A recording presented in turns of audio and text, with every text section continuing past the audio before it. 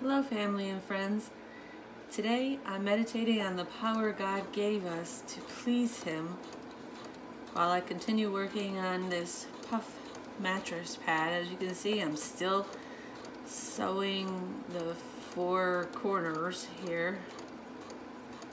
Not having much fun with this polyester because it keeps slipping on me, but I continue on trying to learn how to do it better.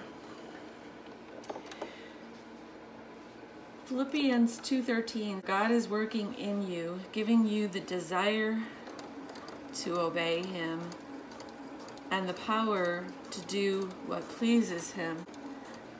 This power enables us to please God. Acts 1:8 says God gives us power when the Holy Ghost, or the Holy Spirit, comes on us to witness. We know testifying of God's goodness pleases Him. Holy Spirit gives us the words that we need when we need them, according to Luke 12:11, verses 11 and 12.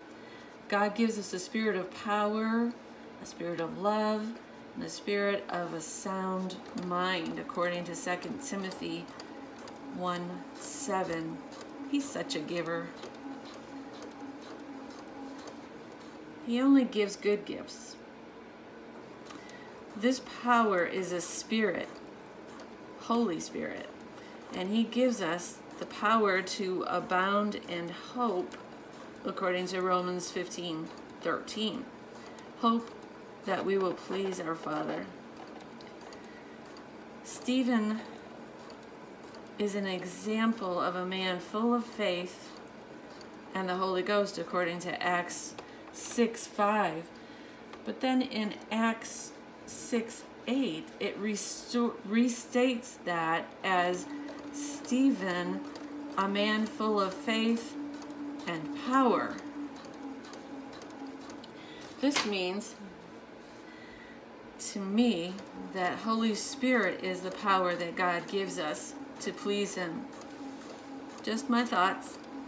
Leave a comment if this has prompted your thoughts on the power to please God. See you next time.